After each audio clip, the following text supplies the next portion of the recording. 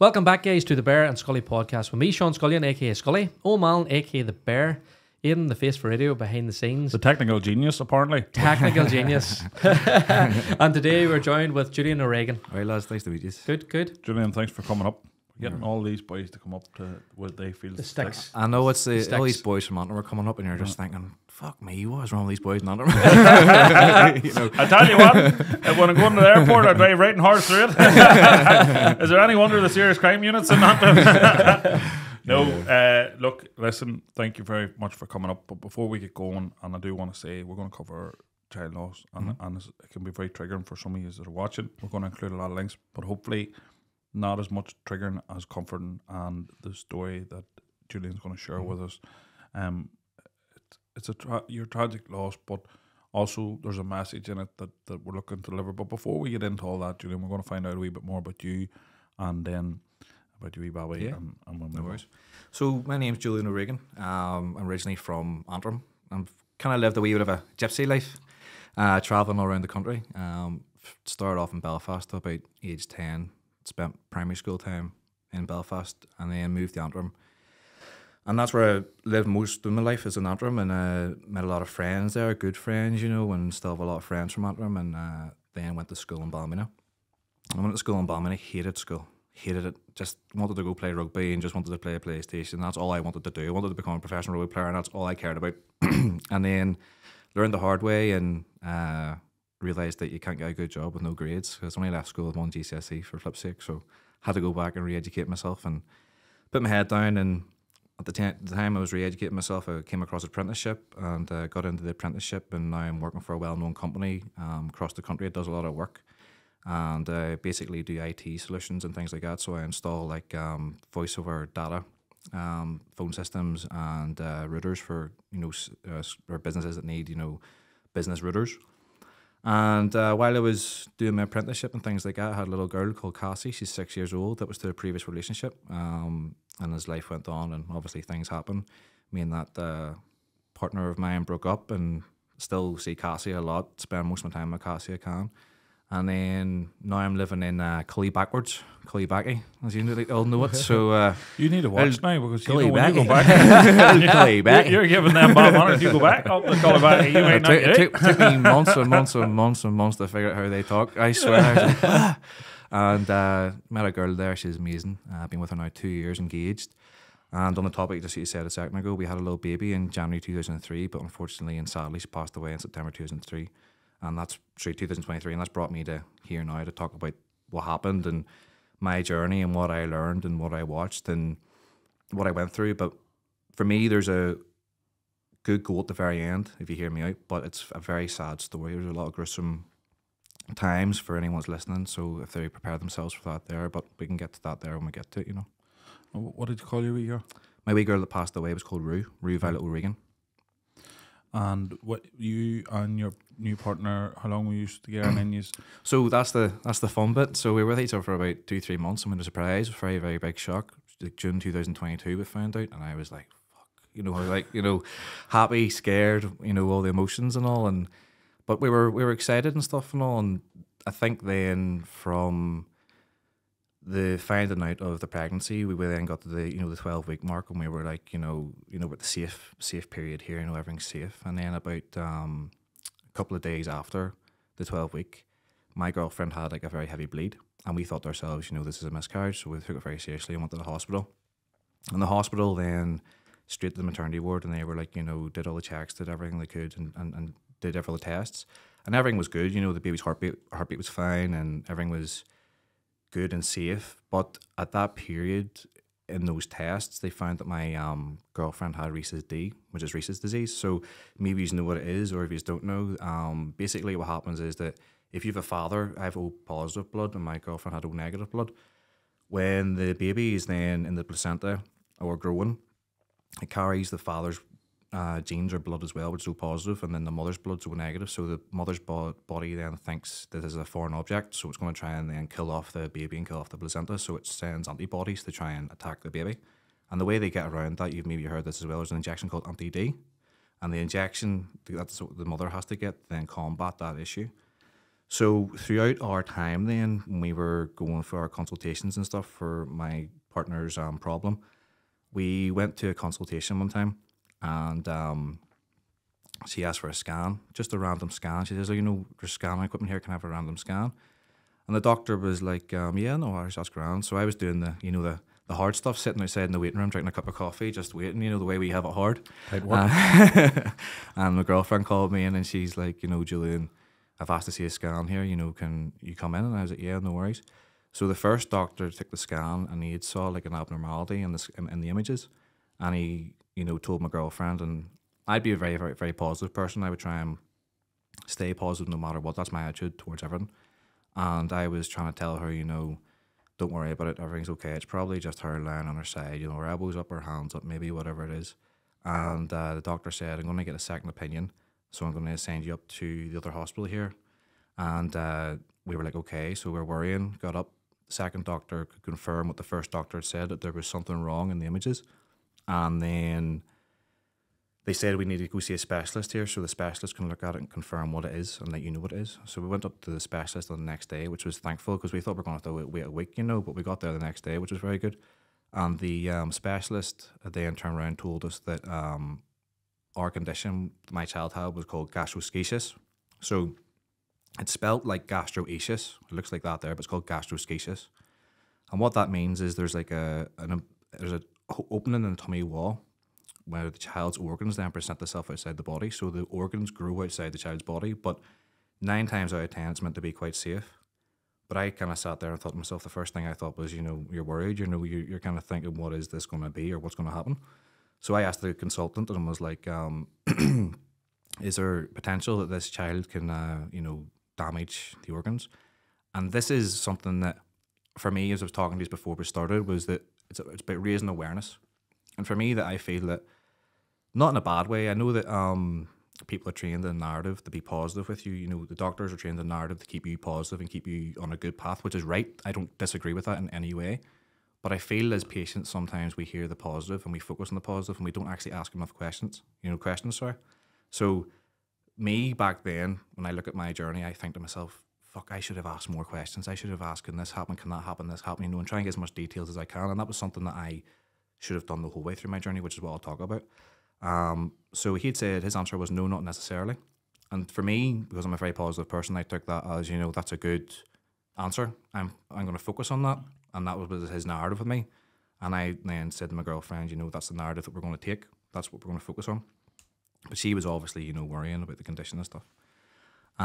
So fast forward then to 31 weeks. We got to 31 weeks. And the mother was saying, I don't feel too good.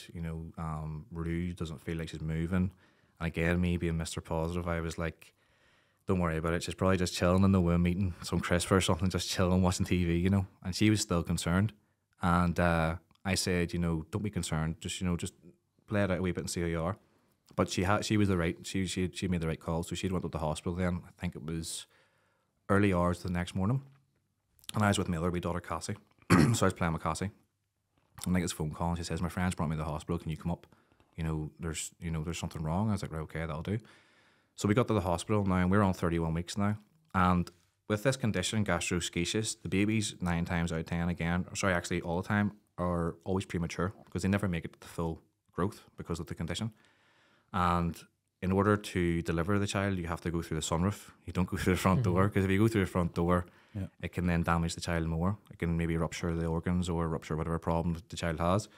So we went to the maternity ward, and they did the whole, the wee sensor where they put it on the woman's stomach, and they were finding the baby's heart rate. And the baby's heart rate was going up and down really fast. It was like really fast and really low.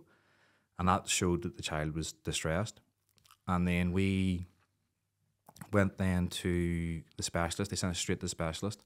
And the specialist was like, have you got work tomorrow, Julian? And I was like, yeah. They says, right, well, you're not going in. You're gonna have this baby's coming tonight. And this is where it's quite interesting, because there's a lot of interesting things about this story, is that there's so much equipment that we don't even see or know about. And they put us on this machine, and it had like all these like algorithms, all these like history checks, and it would take your readings and it would put your readings against that reading, and the machine would then tell you like this baby needs to come. And that's what they did in our instance.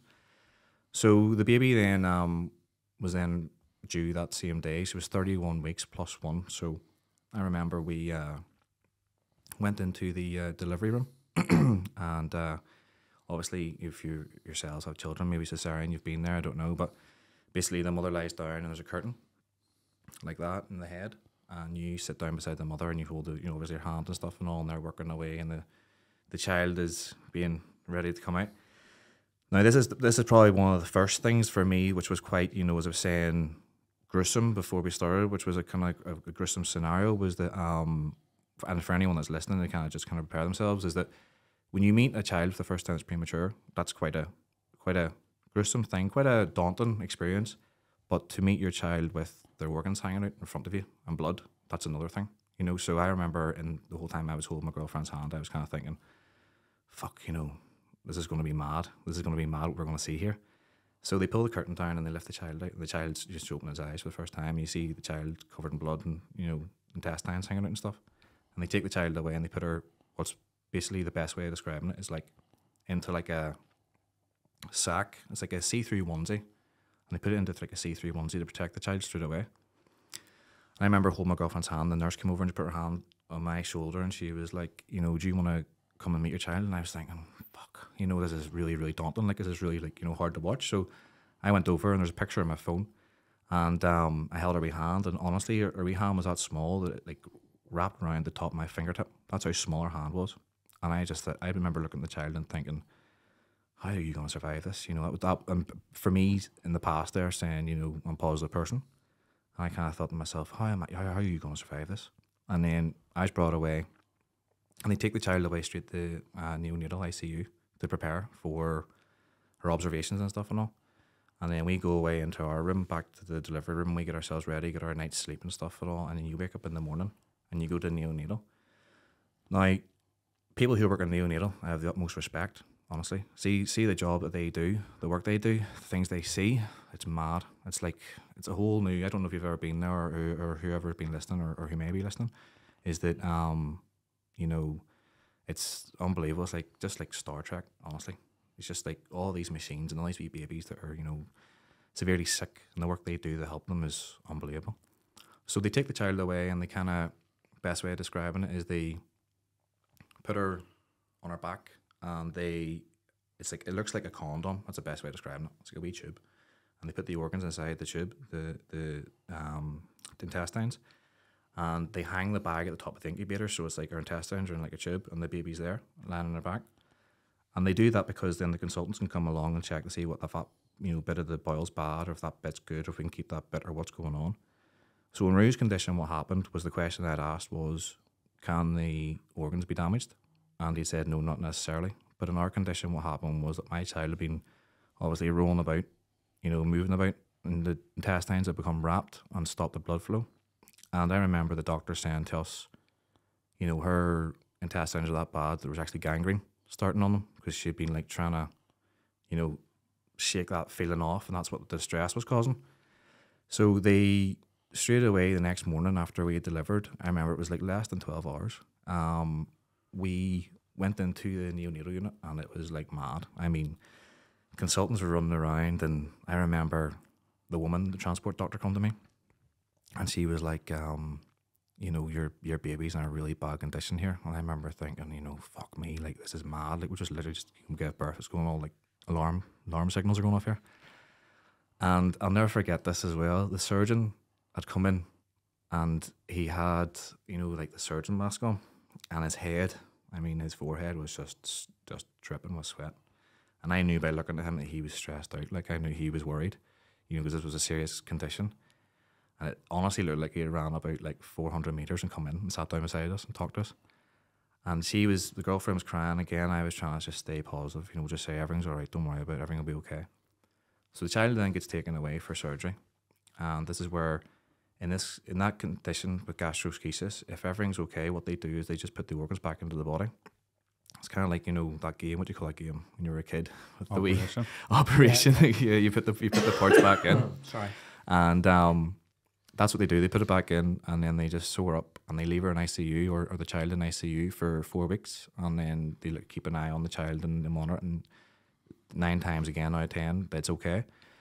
In our condition, then what happened was that because her intestines had become infected and gangrene and blood flow had been cut to the supply, they then had to remove a percentage of her small bowel, and they then had to stitch it up. So because they did remove quite a big amount of small bowel, it then left her with the stoma. But the theory in that is that eventually she will grow and her intestines will grow and the stoma will then be moved back to a full passage, back to being able to the way we, go to the toilet. So she came back in out of the operation. She was successful. Now, this is the first operation out of 5 operations. And there's one of the operations which my child made history with, which I'll talk about later on as well. She then was doing okay for the first 4 or 5 days. And then all of a sudden she started to fill up with like air. And we're all human. We all fart, So what was happening in her condition was that the air was escaping inside her body instead of coming out the stomach. So there was a bit that they had left inside, hoping that they could save, but it was collapsing inside her. So they tried to, keep it safe. So they had to bring her back then and rush her straight back into the theatre then 6 days later for a second operation. And I remember the surgeon, this was a different surgeon now, because they work like a rota, like obviously most jobs do. There's a surgeon on a Monday night, there'll be a different one on a Wednesday night, whatever way it works. And this guy was cool as fuck. Like he looked like Tony Stark or something from Marvel, he's just like one of those professional guys. And I thought, right, you're giving me more confidence here than the last guy that was sweating, He was very, very good. And he done a good job on my daughter. But the unfortunate thing was then he had to remove more small bowel. So then she was, first of all, diagnosed with gastroschisis. And then now she was then diagnosed with what's a condition called short gut. So again, Dr. Google here, I'll try and tell you the best way I can. So for any of us that eat food or digest food, what happens is we eat our food and it goes into the stomach digests it, breaks it down, and the small intestines start to contract and they start to pull the food away from the stomach and it brings it into your intestinal tract. And your intestinal tract then takes all the nutrients. So whatever's left over is then waste or poo. So that's how your digestive system works. So in my daughter's condition, what happened was her small intestine was shortened so much that when she would eat, the food would just fly through the small intestine and then go into the large intestine, which meant that she wasn't breaking down nutrients as much as she could. So the way they combat that is they give the child TPN, which is called total parental nutrition. And they put it usually in a Broviac line, which is a line that goes into above the heart. And it feeds the child, nutrients above the blood vessel in the heart. And that's how the child grows while it can't eat. And I'm just going to pause a second. Is there any questions? Because I know I'm flying through this. No, you're fine. It's just, see just on the gastroschisis, right? So the first time I heard of this, and you'd sent through a quick wee bit on it, the first time I heard of it, I was like, Jesus, I've never heard of this before. But whenever I went and spoke to my wife about it, she was like, yeah, not that it's common, but it happens. Apparently it's meant to be like 1 baby every month. It's 12 babies per year. Yeah. Well, I actually went on and it was 300 in the UK per year. So in the UK, it's different from here, but it's not like it's never been heard of before. It's something that does happen and it is operable. You can get an operation just as you're speaking. But I didn't want to skip past that to say this is something that's never happened before. It has happened, and there's been operations that's been successful as well. That's right. Yeah. But just as you're going on through it, there's been so many different things that have went wrong, we'll say. Yeah. So again, that you were saying, Sean, is that is the case, which they taught us that, in our consultations before we delivered the child. And they told us that was the plan, was obviously they've had that and they've worked with it for so long and they've done so well with it. And that was a narrative that we were given as well by consultations that was going to happen. And that's the positive outset that we had. Unfortunately, my child then took a twist and a turn that was different. When I hear you talking about it, there's a part of you, there's an anger that you hadn't the full picture, that it wasn't relayed to you at the time, that there's also a possibility that some of the organs can be damaged and that it'll require further surgery or so you weren't fully. But one thing I've picked up from you, you're obviously quite intelligent. That's a very insult. You're intelligent. You've researched it well. You're well spoken. You've researched it well. You're the type of person to me that would be reading up as soon as that was told to you. Your way to read up on you were weighing up. There would also be, when you're online, the worst thing you do is Google conditions, and they would have discussed this. You've been positive throughout. What way was your partner? And you know, when you say a woman knows, women know, don't they? Yeah, they do. She was positive a lot. You know, she was coming near to the end, which I'll talk about as well. She was actually still more positive than me near the end. You know, she had her ups and downs. She was worried. She cried a lot, you know, and it was actually really funny because she cried a lot in the beginning and I didn't, and then near the end I couldn't stop crying. She was like, you know, you fucking man up, you know. And she was positive throughout the outset, and we both had a positive attitude the whole way through it, and we, you know, kind of kept continuing to, you know, battle that problem together, you know, and one of the positive things from this negative outcome is that has made us become so much stronger. Now, we found out we were going to have a child, you know, very early on in the relationship, and now we're together now 2 years later, you know, so it's something that she has in common with me now that I have in common with her. You know, there's not many people I know that have lost their, you know, child, you know, in my age, you know, my generation. So that was a positive thing for us, which was good and nice, you know, and that helped us come together through that there problem. When you were brought in for the section and you went over and you seen her for the first time, she's holding her finger, like there's something, but like not getting to take her, it must be so hard for people and their child. And obviously you're aware of that, you know, she's going to be 2 months premature, she has this condition, she's going to require an operation. You weren't going to, what way did that feel for your partner? I know I'm asking you to speak on your partner's behalf. It's hard that you don't get that. For the woman, yeah. So she did struggle with that aspect. The thing was, we weren't allowed to touch the child for 2 weeks after she was born. Because infection control and stuff and all. So the child was in an incubator, and they're very, very strict in neonatal. So you had to clean your hands thoroughly all the way to your elbows, and then you had have no long sleeves on. So you weren't allowed to touch the child. And our child was, we were allowed to kind of hold her wee hands and stuff and all, but we weren't allowed to hold her. Or take her out until maybe 2-3 weeks after. So I think for my partner, that was very hard for her. You know, for me, I think at the time I was just like, you know, infection control. Let's just make sure this child's okay. You know, let's just make sure this child's okay, which then led to the next problem that we had. So after the second operation, we we're going well. We were counting down the days. You know, we were worried because we already went through the first delivery, which was scary. Then the first operation was scary, and then the second operation, they had to rush her again. So that was now 3 operations this child had within the space of like 2 weeks.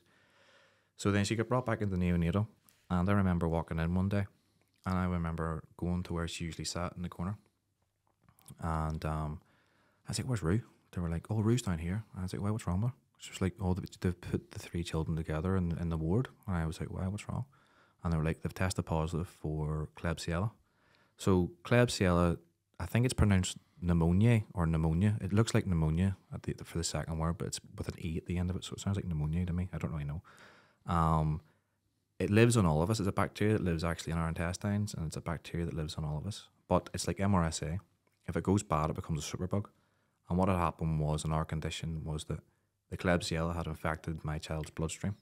So this meant that she needed to be put on a course of antibiotics, and there was 3 very, very strong antibiotics that were used. I can't remember the names of them, but they didn't really know what was the most effective, so they put her on 3 at once to try and help battle this condition. On top of that, then I was saying to you about TPN. Because of the condition of the child in the second operation, they couldn't give her the Broviac line. So Rue had to survive for the first 6 weeks in neonatal through lines in her hands. And then that would collapse, and then another hand, that would collapse, or foot would collapse, you know. And the problem with they have in those situations is that if you keep giving a child a line, if you imagine the needle that we use, I hate injections, like, but can you imagine a needle going into a premature baby? The vein collapses, and when the vein collapses, then the nutrients and the antibiotics can't go into the child, and that causes a problem because the child needs both of those to survive. So on one of our conditions, or sorry, one of our times in neonatal, and this was another situation that kind of at the time haunted me, was that it's the most, I can't really, describe it. You would need to do it. You just need to be there to understand it. I remember walking to the neonatal, and it's a hallway, and there's 2 doors at the end. You hit the button, and it opens up. You go straight over to the sink. You clean your hands, you do all your safety things, and you wear your mask. We were still living in COVID rules then, and even though it was in 2023, we still had COVID rules. So had everything, all our PPE on, and I remember hearing this screaming. And I only knew this child now 6 or 7 weeks, maybe 4 weeks at this stage, and I could hear this child screaming and screaming and screaming, and I knew myself straight away, naturally, that's Rue. And I'd never heard Rue scream before. It's the most weird natural instinct that I've ever had in my life. I could just feel, this child screaming. And I remember walking in, and my girlfriend was standing beside the incubator, and she looked lost. She was looking at me, fuck, this is mad. And what they were doing was the antibiotics that they needed to give, the lines kept collapsing in the child, so they had to keep trying to, get the lines into the child. So the child was just bleeding and bleeding and bleeding and bleeding and screaming and screaming and screaming. And these are the things that I know that they sound like very traumatic and very dramatic as well, is that I'm trying to emphasize everything that my daughter went through so I can teach you what I learned in the end. So it's a very sad and tough story, but in the end there's light, so just bear with me still. So eventually they got the line in and stuff and all, and this would go on for a period of 3-4 weeks maybe.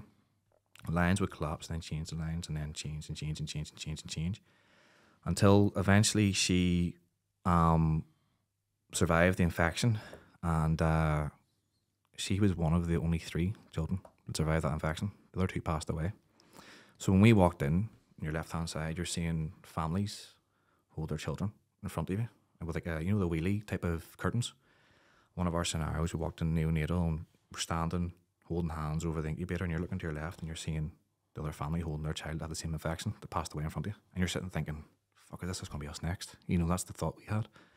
So we were, I was over the moon when she got through that. I mean, I was like, it felt like graduation for me. I was like, this is amazing. And got to the end of neonatal, and we met our consultant, And again, this is where I wish I'd asked more questions, a topic I keep talking about. We met our consultant, and I don't hate any of the consultants. I don't have a problem with any consultants, because the consultants were my daughter's family. That's the way I look at it. And they did everything they tried to do to, protect her and look after her. And people get it wrong. And that's human. We all get it wrong, no matter what we do. So I had my run-ins sometimes with the consultants later on in the end of the story. But at the time when we met these consultants, the consultants were telling us, your child's bowel will grow. It will get better and bigger, and you will probably be out of here by the end of the year with very little to no TPN. And we were so happy to hear that, because we had been through hell. We had been through the first delivery, then straight away the surgery for the wee bag. The first operation to remove the bowel, and then the second operation to remove more, so she was left with a small bowel. So we were like thinking, fuck, this is quite a big thing to listen to. So we were more than happy to hear those results and hear those expectations of our child, and we were told then what ward we were going into. And looking back, the ward that we were going into would be the ward that would be my daughter's family. She never got to go home. She stayed in hospital for the whole time that she was, in her condition. That was her family.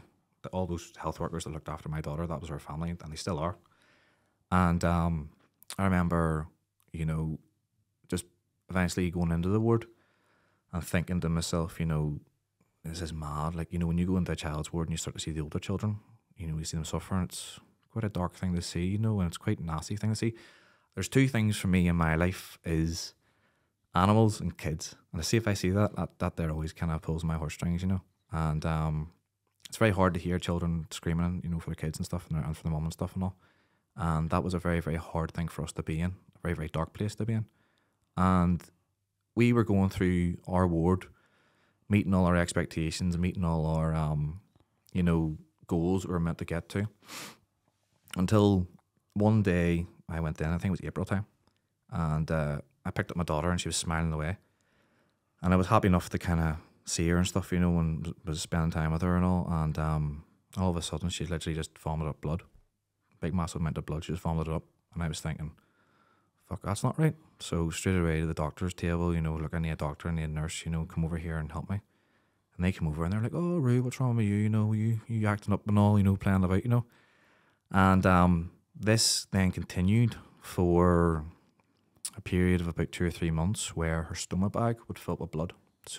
So the blood was like, whatever was going on inside it was trying to escape. So it was finding any hole it could. It was coming out either, you know, through the mouth or through the stomach. And these bags of blood were filling up, or she was having nosebleeds. So we kept sending to the consultants and the doctors and saying, you know, what's going on here? And there is multiple amount of tests that went on, you know, and then I think due to the amount of problems we were going through with Roo, then this is now where we go back to my girlfriend. My girlfriend then took a stroke in April. She's young, a lot younger than me. She's 23. And she had taken a stroke at 22 because due to the amount of stress. So during this stage of the child being in the ward, my girlfriend was also in another hospital. So I was having to go up to see her in the stroke ward, go up to Belfast and see the child, come home, see the girlfriend, and then go home and go to work because, you know, there was a bit of problems going on in my job and stuff, and I was trying to keep that job going so I could have money to go and travel, to go and see, you know, these two at the same time. But my girlfriend, she bounced back very, very quickly and very, very, very good. She had a major stroke. It wasn't a minor, it was a major. And they think that the stress from the delivery of the child and the problems with the child and all, and the amount of stress was that it caused the clot to go to her brain. But they also found a hole in her heart, which is another interesting fact, that apparently that hole in the heart, a lot of us have it, we just don't know about it. So, you know, that's quite a bit of a mad thing to hear. So she kind of bounced back very, very, very, very, very quickly. And the first thing she did when she got to the hospital, she went straight to the ward to see the child, which I thought was admirable. You know, that was, you know, amazing to see that. And she then was we were kind of worried about the situation with the bleeding. So there was a few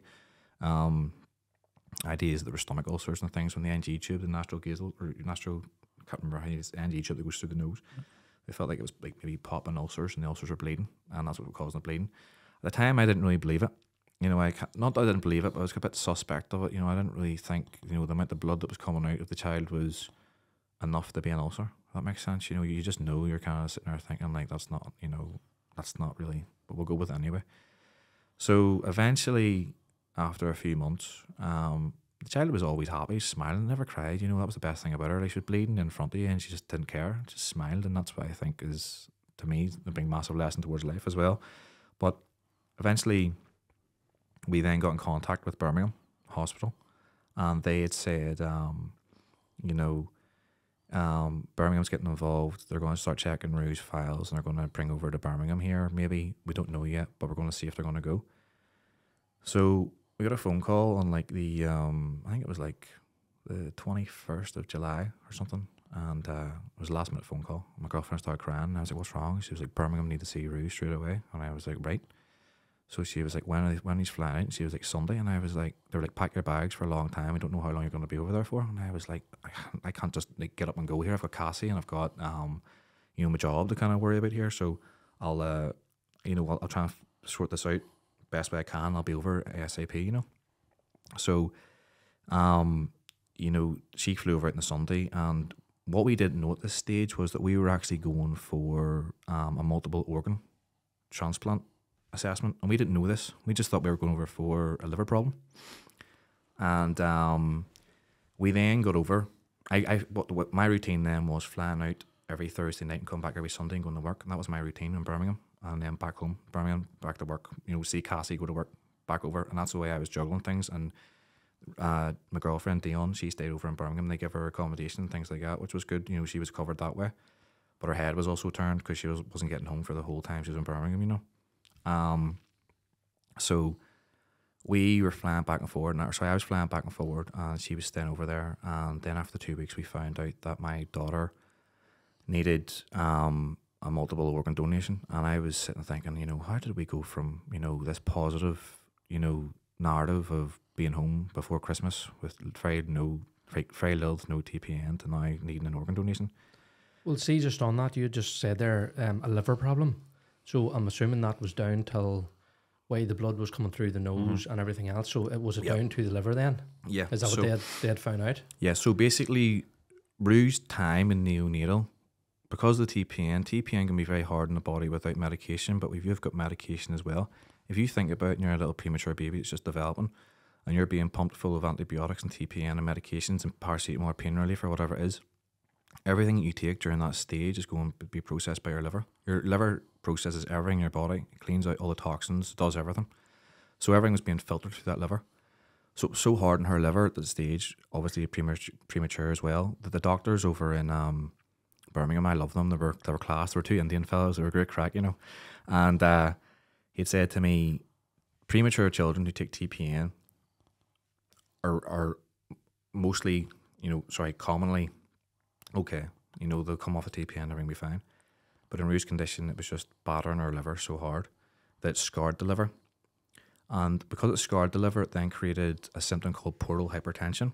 So the portal, I think it's the portal venous vein or something that pumps blood through the liver. What was happening was it was trying to reach the liver, and then the liver was then pushing it back. So then when it was pushing it back, it was then coming out her stomach, coming out her nose, out her mouth. The blood was trying to find a way of escaping. That blood was just trying to find a way of escaping. So this is where then, when we were over in Birmingham, this is where my child made history. So there was one child before Rue that was 1 year old that had to go through a procedure.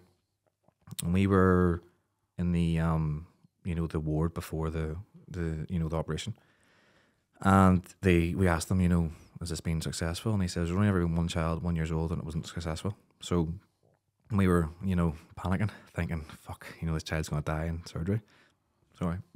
And we basically were just kind of like up the high do. I remember for 5 or 6 hours, like I was sitting praying, and they did like a chapel on the middle floor. I was sitting praying, just thinking, please, please, please, please, please be okay, make it through, when I was here. And she did, which was, everyone was over the moon, It was meant to be what's called a TIPS procedure, where they would put like a stent in the vein and redirect the blood flow from this side of the vein over to the other side. But they couldn't get it, so they did what was called a DIPS procedure, which was direct, I think it meant direct, something, and that then meant that she could then it would take away the portal hypertension, which would start her bleeding. One of the times when we were in Birmingham, we had to fly over home on the Wednesday. I think my girlfriend had to, sign a document or something. She had something going on or something, I can't remember what it was, but she had to go home and sign it. I couldn't sign it, or couldn't get posted over whatever was going on, I can't even remember, but she flew over on the Wednesday. And we got a phone call on the Wednesday from the hospital saying, Rue's in a really bad condition here. And we were like, right, well, we'll be back over tomorrow straight away, we've got to go over and see her. And when we landed, again, this is another dark time. The way when you go to the hospital or you go to doctors, you see like the big bowls, like the big, you have like a kidney bowl, it's like a wee kind of cardboard kidney bowl with the big deep ones. There was 3 of them stacked up. Every single cloth was wet, soaking with blood. 3 of them stacked up. What happened was that Rue was bleeding out so much that they thought she was going to bleed out that night and die.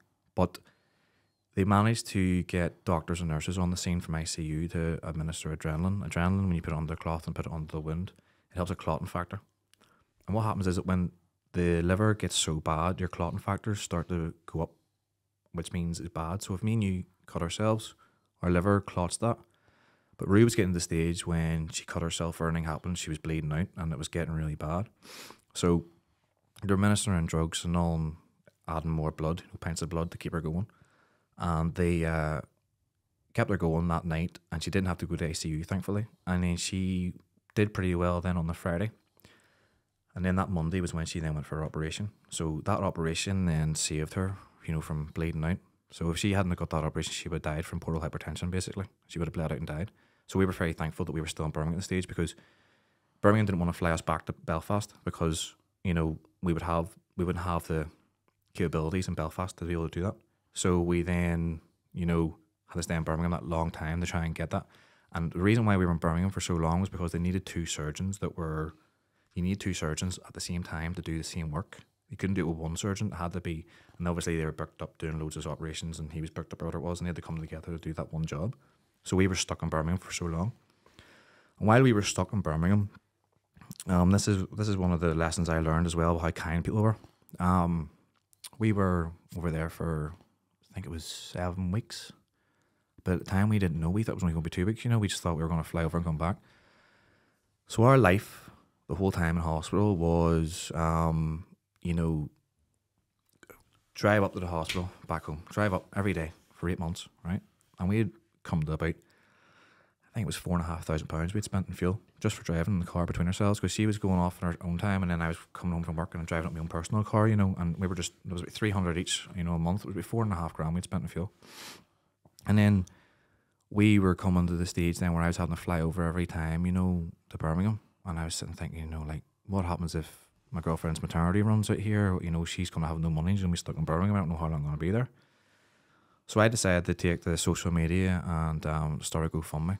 And all I asked for was £5,000. That's all I asked for. I didn't ask for, I just thought to myself, if I can get back the money that we spent in fuel, that can keep us going a few months here in Birmingham or a few weeks or whatever it is over, just get back the money that we can that can help us, give us a bit of breathing space. And within 23 hours, we raised £5,000. And it didn't stop. I kept going all the way to £12,000, and that was just on GoFundMe. And then people, locally had heard about it, and they started doing fundraisers. And they had heard about our story about the organ transplant and the conditions that the child had. And they generated money for us as well. So we had made back the money from travel, which is really kind of people, there were people I don't even know. There was some guy, actually I do know him because I found out who it was. It was a guy from Antrim, and he donated £500. He'd only met me, like, just getting to know me that same year, and he donated £500. And there's people from America were donating £200 and all, and it was actually mad. And people were just, emailing, me on the GoFundMe saying, hope you're okay, let us know, keep us updated. And, it was just the generosity of people that come forward, just to help us was amazing. It's just like so many strangers just donated money I didn't even know. And we were able to then give us breathing space while we were in Birmingham. And that helped us a lot, because we were just spending an absolute fortune. So when we got to Birmingham then, after the operation, after the portal hypertension operation, the doctor pulled us aside and he said, it's time for end-of-life care. It's kind of like, time to make your plan for end-of-life care here, because we haven't seen an organ donation for that type of multiple organ donation. So she needed, I haven't went on the subject yet, she needed a small intestine, a pancreas, a liver, and a colon. And in order for that child of that weight and that size, now she was only 8 months old, she would have been about maybe 8 to 9 kilos. You need a child that's going to be 21 kilos to come along and provide those organs for that size of that child, because they need to trim down the organs to fit. Or if it's too big, they need to take a bit off and restitch it and stuff. And there's so many, this is where I was talking about before the podcast, was that this can touch into the same subject as Dahi's Law. So in Dahi's Law now we have the opt-out scheme, where if any of us pass away now, they can just take our organs, which I agree with. I don't care about mine. I'm gone. You can take mine. Whatever. But if you have excluded groups, and excluded groups mean people who don't have the mental capacity to understand what's going on, and children under the age of 18. So anyone under the age of 18 has to be given permission by their parents or their guardians to give organs over. So when we were in Birmingham and we were talking about the organ donation, we were asking, what is the likelihood of this happening? And they kept reaffirming. They were very, very, very honest in Birmingham. They were just straight down the line. They were like, we haven't seen one of these in 2 years. The chances of you getting an organ donation is going to be very, very, very, very, very, hard. And for me, that then was the period where then I started to think to myself, my fear is going to set in here. Not my fear, but my anxiety and intrusive thoughts. You had a guest on, Paul McCarroll, that talked about intrusive thoughts. So I suffered with OCD and intrusive thoughts when I was younger, and I had to go get CBT to get help. And it really did help me, because as Paul talked about, like tuning into the radio, a station that comes through, you can just tune into it. So I was having all these thoughts, she's going to die. She's not going to make it. What are we going to do? How am I going to survive with my child? And I was having all these intrusive thoughts.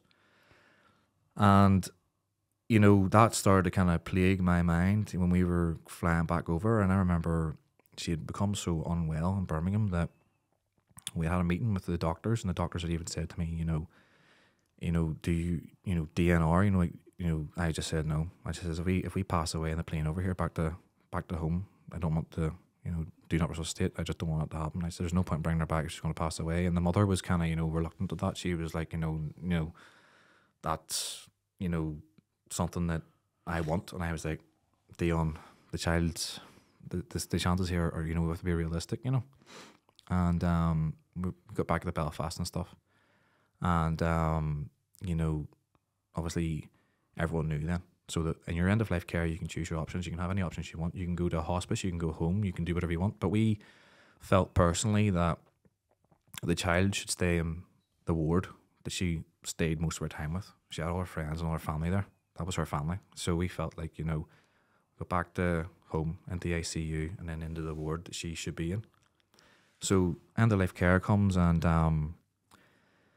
it's kind of, a bittersweet, if that makes sense. You just know your child's passing away, and you feel so vulnerable because you can't do anything. If you're yourself, if you're a parent, that everything you try to do, you try to focus and protect that person. That's your job. That's your natural job. And see when you know that is being taken away from you, it's tough. It's very, very, very tough. And I remember thinking to myself, you always hear parents saying, if my child passed away, I'd jump in the ground after them, that way. And I started thinking to myself the same thing. I started thinking, like, how am I going to cope? How am I going to cope, losing this child? And we had a very, as I was saying, the clotting factors earlier on. There's periods when the liver can feel so much that your child can bleed out. And I mean, like, your child can bleed out through its eyes or its nose or its mouth if your clotting factors aren't working. So we didn't want that for Rue. We wanted her to have a peaceful, passing. So we then met with the consultants, and they were like, she's getting to the stage now where factors are through the roof, and, her levels are through the roof, her bilirubin's through the roof, and she was very, very, very, very yellow. She was nearly as yellow as that bear. That's how yellow she was, And you kind of, yourself, you have to give it peaceful passing. Like, so, the syringe driver that they put on the side of the leg and administers the drugs, they administered that there. And I remember they'd walked in, and they'd taken off her Provac line.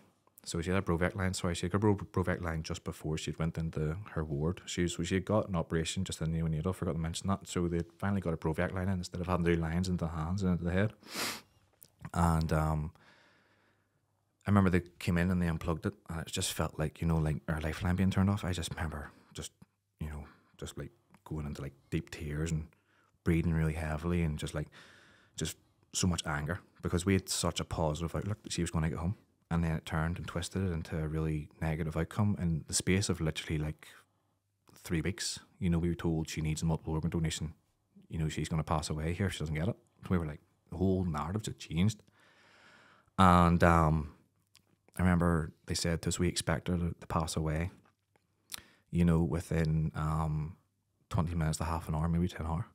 And she lived from 8:30 on the 21st of September all the way through to 7:30 on the 22nd of September without any lifeline. She just fought the whole way through it.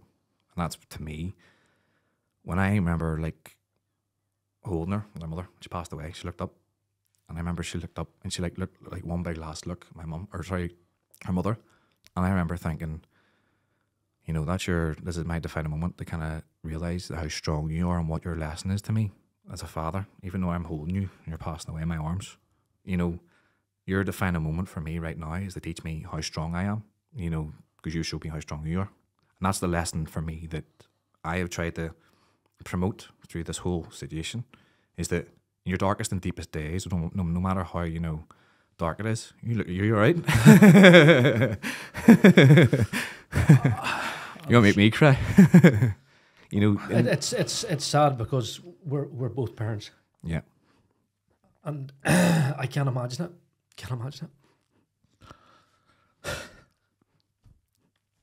Sorry. We're supposed to be... You're talking, mate. We're supposed to be talking to you. Yeah. No, it's grand. And that's the thing, was that... But we're 3 fathers. Yeah. I can't imagine, like, even going through that whole journey with your wee girl, Rui, like, all them stumbling blocks that you come to, and at every stumbling block you come to, it was like, right, we've passed that. Yeah. We've passed that. And then to say that, And she sounds like such a wee fighter. Yeah. You know, throughout the whole thing, and even you and your girlfriend as well, to be so strong through that as well. But it just hits home. It just hits home. You know, it's your wee girl. Exactly. I can't. I can't. I have 2 kids of my own. Own is 2 boys. I think it's just any parent's worst nightmare, and you can't imagine losing a child. So I'm sorry for getting emotional. No, you're grand. Obviously, that's this is not the way. This is not the way this is supposed to be, but it is. And I know with your story and how you've been and how strong you've both been, but how strong she was is amazing, and it's as beautiful as it is tragic. You know, when we're talking about that, you know, isn't it funny how the wee innocence of the learn the strength that they have and the things that she come through. She survived an operation that nobody else survived. She's had so many operations. Her wee life just, you know, with all the journeys and fighting on, and your wife taking a stroke on it. It's just, isn't it funny how strong and innocent and how much they bring to you? But it's brutal, and it's hard. This is not, we're supposed to be confident. You're crying. But I'm glad I made you cry. that was the mission. But it is, and for anyone listening, look, we've always said it. We've always said that the greatest pain we hear is the loss of a child. It's not natural. You know, your children are supposed to bury you. That's just the way the world's supposed to be, and it's not always that. But as you're going through that and your partner and you're trying to support that, what way was your world then? Like, what way? And I know that's a stupid question, but I mean, where were you at then when it was very hard, you know. It was a saying, I was so positive throughout the outcome, you know. The narrative was so positive, so we were always so positive. And then within that there 1 month, when we got the news that she was going to have the multiple organ donation, that's when everything changed for me. And I remember I was so angry and so frustrated. And when I met the consultants before we went into the children's ward, and they were all telling us that narrative, I remember they all walked in and we were in ICU, and this is when we come home from Birmingham, and all the consultants walked in, and I was so angry. Like, I mean, I was so angry. And I remember the consultant tapped me on the shoulder and saying, "Dad, we know that you're very angry here." And I didn't even look at her. And this is at that moment in time. But in the end, you know, again, I felt compassion towards her, and I felt sorry for the consultant, because she is only human. We all are. And I remember thinking to myself, you know, like, I remember saying, you told me this and you told me that, and you told me we're going to be home by Christmas, and we were aiming for Christmas, and why is my child like this? Why is my child like that? You know, and what they basically told us was that some children just can't tolerate the feeds and can't tolerate, obviously, the medication as well. It had just broken her down. So I remember, you know, thinking, you know, like, why did you tell me that narrative? Why couldn't you not have just told me? I remember saying to the consultant, you know, a positive, negative, positive approach is what I think you should tell parents in situations like this. But I understand that the training that doctors are given is this one positive narrative, because you go with the main narrative, you know, they go the most common, you go with the most common narrative. And, you know, like, that's what they're trained to do. And that's, in my opinion, that is the right thing to do, because you're teaching the parents to be positive. But there was always that wee part of me that always said, you know, have the positive, negative, positive approach. Tell the parent, you know, the positive outcome that you're focusing on. Tell them what can happen, but we're not going to focus on that. We're going to focus on this. And that was my attitude. That was my theory, you know. And I had a mixture of emotions. You know, the stress was there always when you were going up and down to the hospital every day. You had no life. Even when I tried to see my other daughter, Cassie, I had no life with her, because my time was so limited with Rue. But the really frustrating thing was that we had like 6 or 7 months of this positive outcome in our minds, and then the last month was just like, boom, dead, you know. And we tried to see the child as much as we could, over and over and over and over and over again, while she was in the hospital. Your whole life was on hold. You were so stressed because your whole life was overtaken by this dark place, which was hospital. You know, you're walking in and you're seeing these kids that are, you know, so sick in front of you. And it was very, very, very, very, very, very hard. And this is where I go back to what Paul was saying, you know, your previous guest, was that you were having all these dark, intrusive thoughts, and you were thinking, fuck, I'm going into hell today again. I can't be arsed going here, you know. You know, I can't be arsed going into this hospital. You know, I can't be arsed going in to see this really dark, depressing place. But then you had to also counterbalance that with, well, at least I'm getting to see my daughter, you know. At least I'm getting to see her and hold her and see her. And you were having a lot of darkness throughout your time. But that's where you then learn to, for, you know, CBT, you know, you can learn to like tune into that radio station or let it go, you know. And that's what I was dealing with a lot. And I felt like, and I do feel like that a lot of things you go through in your life, whatever situation you go through in your life, it's like a building block. Because to me now, personally, not saying that, you know, I'm the strongest mentality in the world, but for me, I don't think there's anything in my life that can compare to losing my daughter. So that's like that's a place now for me, which is a positive thing, because there's nothing like if I lose my job tomorrow, that's not going to beat me up compared to what I've had here.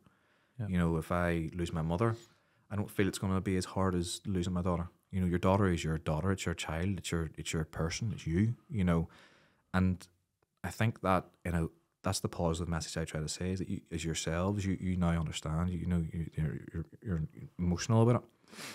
But if you have to face that, which I hope you don't, I pray you don't, but if you have to face that, it's from the outside looking in. When you're on the outside, you're looking in, you're thinking, I can do that.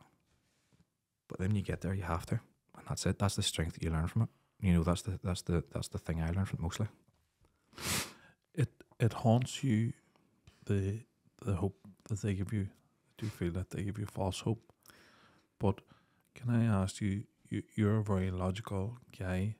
Does your partner share the same anger towards the fact that you were told that is she the same? It haunts her that you would give that positive and then you weren't told the full picture of what could happen. Is that more you, or is that no? She was she's still very angry. You know, she has a lot of anger towards the whole situation, and understandable. You know, I understand her opinion and her feelings towards that. You know, and there's a lot of things for me that I look at and I see, well, that could have been done better, that could have been done better, that could have been done better, that could have been done better. But I also, again, I keep going back to the human aspect. We are all human and we all make mistakes. But there is periods where I felt, you know, things could have been dealt better. There was times when we could have been told stuff that weren't told. There was times where we felt like the child could have been looked at more thoroughly when she was in the ward back home. And then she had to be sent away to another country to find out what was going on. There's a lot of things and aspects that we could have focused on more back home, or we felt, you know, angry towards those situations because they weren't 100%, you know, fully given to us. Do you feel that if there had been things done differently, the outcome would have been different? I asked this question in the end, and I asked the one of the guys over in Birmingham, and I sat and I, for ages, thought to myself, you know, if we'd figured out this problem with our liver, could we have got to Birmingham sooner? Could we have got on the transplant list sooner? Could we have got that window to get the transplant? And the answers were no, because a child at a certain age can't take a transplant. So Rue was about 6 or 7 months when we got over to England. So she was there, say, third or fourth month. She was too small to take a transplant, even if there was a transplant waiting.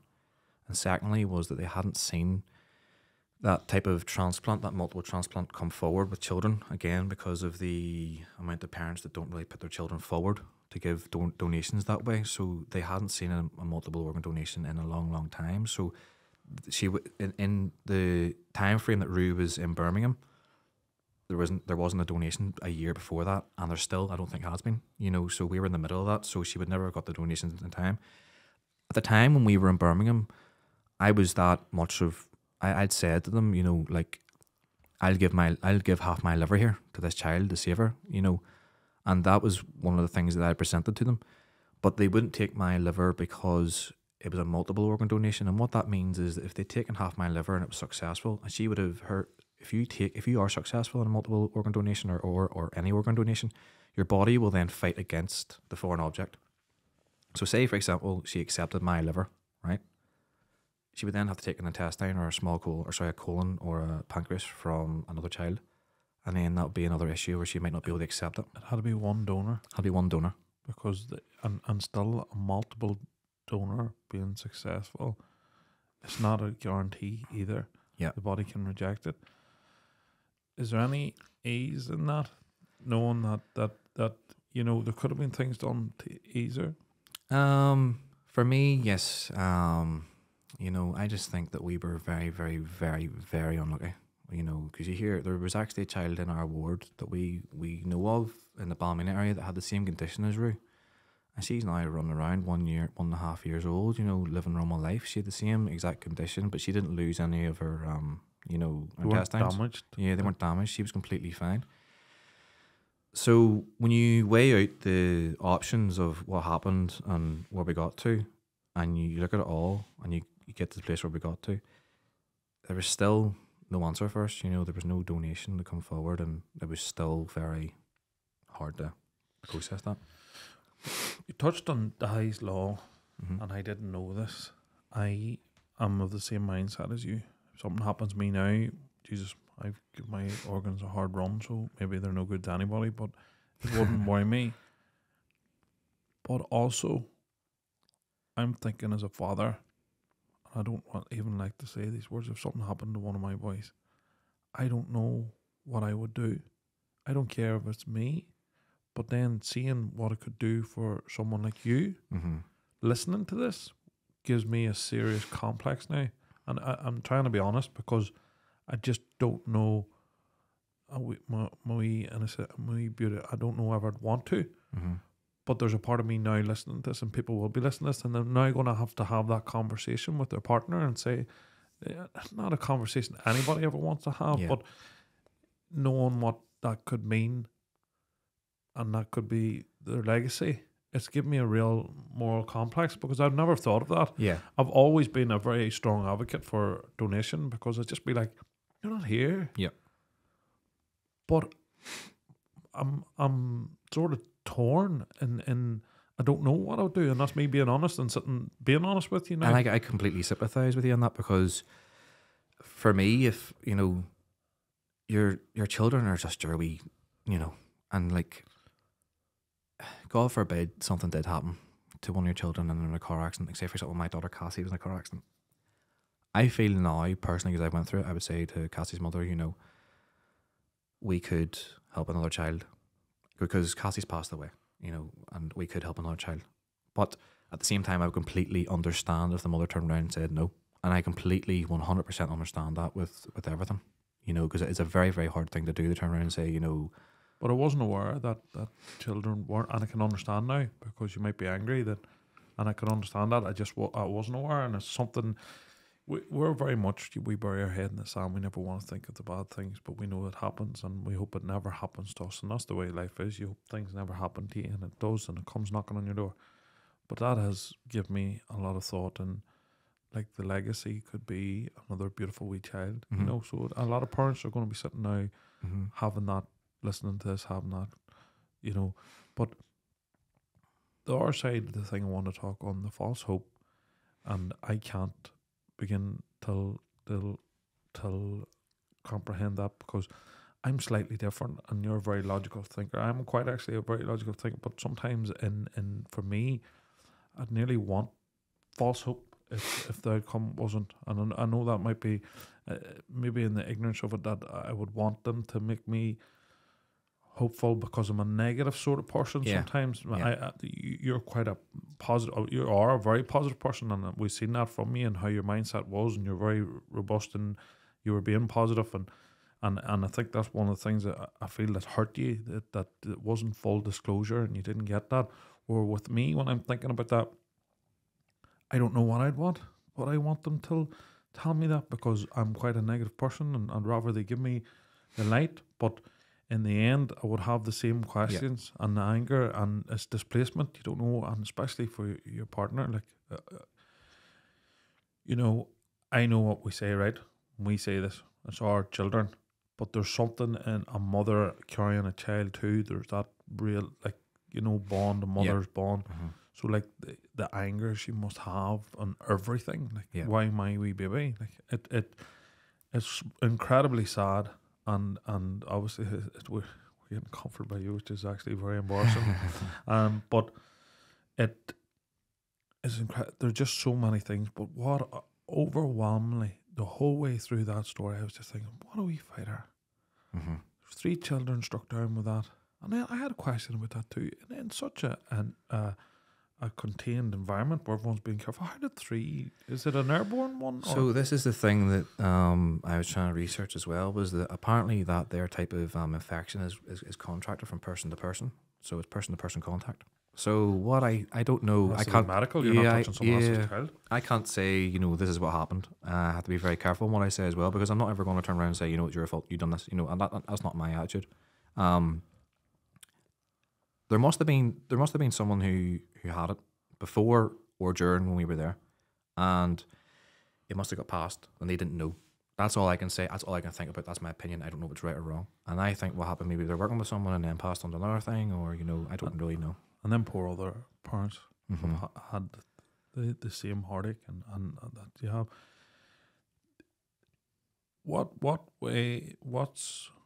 What's Rue's legacy now to use? To me, Rue's legacy is the lesson that she taught me. That will never leave me. So I watched that little girl go through challenge after challenge after challenge after challenge, and all she did was smile. She didn't. She cried a bit, but she always smiled. Do you know what I mean? And for me, that taught me how strong, because when we had our funeral, I did a speech and I talked about how Rue's physical form was an internal form for me and her mother, for us to remember. So she was a part of us. And Rue's lesson to us was to show us how strong we are. So that's our legacy towards me, is to teach me how strong I am, right? And in a weird way, I try to challenge myself more. I try to challenge myself to do things that, I don't want to do. But I forced myself to do it because she had to go through things that she didn't want to do, and she smiled the whole way through it, that way. So she didn't want to be stabbed with needles. She didn't want to go for an operation. She didn't want to be born the way she was. She didn't want to have to live off TPN and be eating her fingers, starving all the time. But she did it with a smile. So I challenge myself often now in different situations and scenarios. Like I try to go to the gym every day. I try to challenge myself. To just, even though I don't want to go, I just go. And I try to there's things I take on now in work that I never used to, because to me they're a piece of piss now compared to what I've been through in the past. That doesn't bother me or worry me at all in the slightest. If you throw me into a system I don't know, I'm going to figure it out, because that's easy compared to losing my daughter. And that's her legacy towards me. That's the thing she's taught me. That's her legacy in my eyes. If you can come through that, you can come through anything. That's my attitude for me personally. I'm not sitting saying that my situation is the hardest thing in the world, because there's so many people out there that have been through so much more heartbreaking and tough scenarios. But I think my message from that situation about my child is something that we all worry about as parents. It's a very common worry about what happens to your child if you lost your child. And what I try to teach people through that momentum of it is that you can still survive. You can still live without your child. It's fucking shit. It really is tough, but you can do it, and it is manageable. And don't get me wrong, you suffer every day, but there's strength in the suffering, and for any parent that is maybe going through that situation right now in hospital with their child that might be unwell, or, a person who's lost their father, there is a strength there. You have to do it. You just have to turn up, and you can get through it. And you can still live a reasonably happy life, because my daughter, even though she's gone, she will always be Cassie's little sister, and she'll always be my next child's big sister. So she always lives on. See, just around the organ donation, is there anything that you would like to put out there around organ donation? Like the likes of parents, just even to have a conversation around that. Would that be a driving force as well, just for people to actually start talking about that? It's a hard decision for parents to make on their child, but I'm glad you come on, and it's now in my head. Yeah. That is maybe a conversation that me and my wife could have, hoping it never happens. But is that something you'd like to get out there as well? I think again, we touched on Dahi's law, which was the law that changed. That little boy needs a new heart, and he's still been waiting, but he's an excluded group because he's under the age of 18. And I think, from personal experience from losing a child, I think it is something that now has changed me, and as if you said, you have now opened your mind to it. So I think that if anyone's listening to it and their parents are listening to it, it is such a very grey area within this country and within the NHS to give organs to children. It is a really, really grey area that needs to be kind of a spotlight more put on, you know, that way. You know, it's see the amount of children that I've seen over in England and like the liver unit, the amount of children that need transplants, and they're waiting 14, 15, maybe 16 months, maybe sometimes 2 years, and the work they have to go through to try and get a liver, just even one organ, can take nearly 2 years, and their body is decreasing and decreasing and decreasing and decreasing, you know, while they're waiting. And then that's very, very, very sad for those parents as well that are struggling through that position. So, you know, it's something that can be opened up. Well, Julian, you know, obviously Dion and you have that shared loss that you only you two can understand with each other, but also that's bound to put a serious pressure on a relationship. Or has it united you? Because grief's very personal, and this is one thing that we have said to people: how you grieve and how your partner grieves, and you know, is completely different. And sometimes it angers. We see couples can't cope with it because one may be having a better day than someone's worst day, and then it annoys you about them because why are they not grieving the same? But grief's completely different, and it's different for each person. It doesn't mean they love or they've lost any less. But how was it on the relationship? It was good. That's a good question. It was hard. It was very hard. Obviously we're very sad and upset with that situation, and then we're taking it out on each other, and we're arguing and arguing and arguing. But we have like this unbreakable love between ourselves. Like we could argue and argue and argue about something so stupid, but we're just so strong together, and we're just be back together that night. But she understood that she was grieving, and I understood that she was grieving, and she understood, you know, and I understood I was grieving, and I knew that you're stressed and you're upset and you're all these different emotions that are all coming out within the relationship.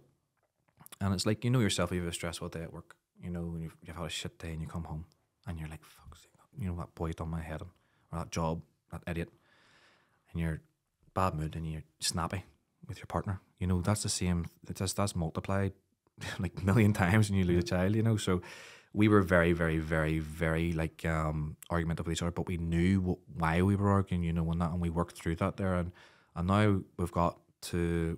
She passed away in September there, so we're now, you know, maybe what's that? How many months? 6 months, 4 or 5 months on, you know, and we're a lot stronger now than what we were, say, 6 months ago. And like.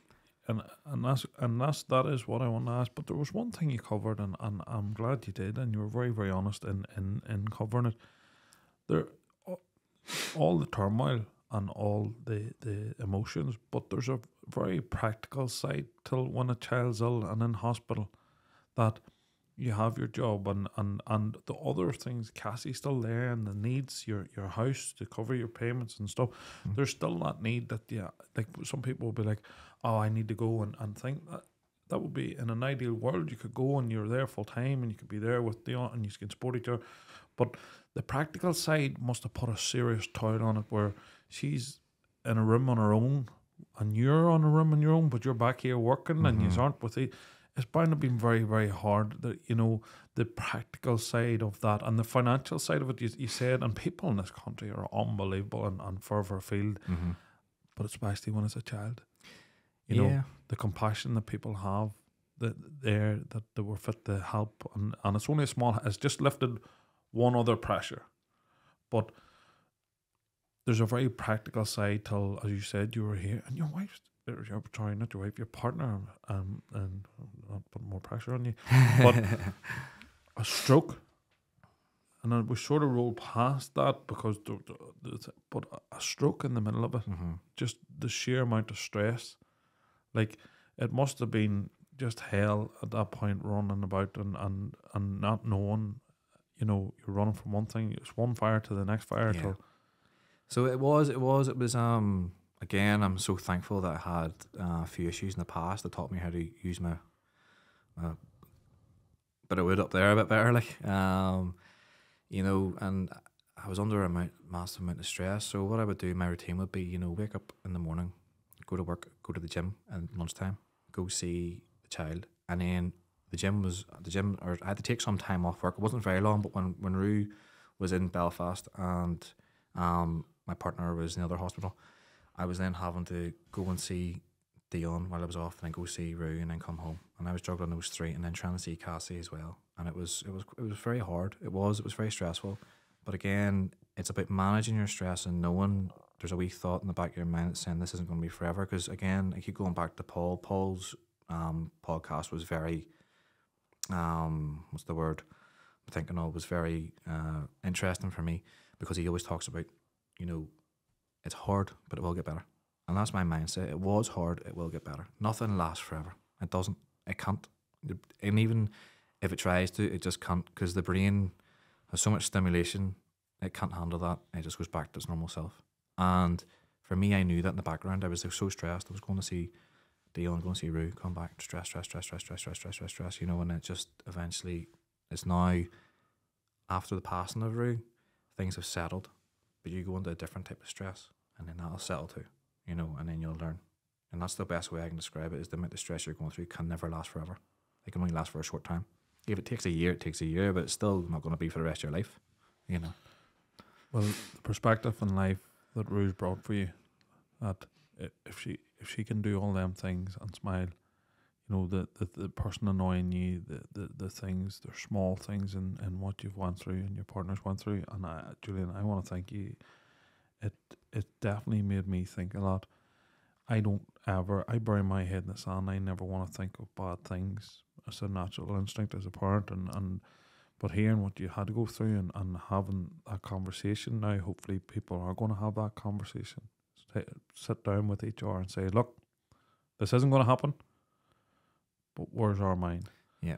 And maybe just put it in their thought and put it away in your thought, or if anything ever happened, you could have that conversation, because it could just mean someone else's life saved. So that's something very powerful, and I don't know where I'm at on that, and that's me just trying to be brutally honest.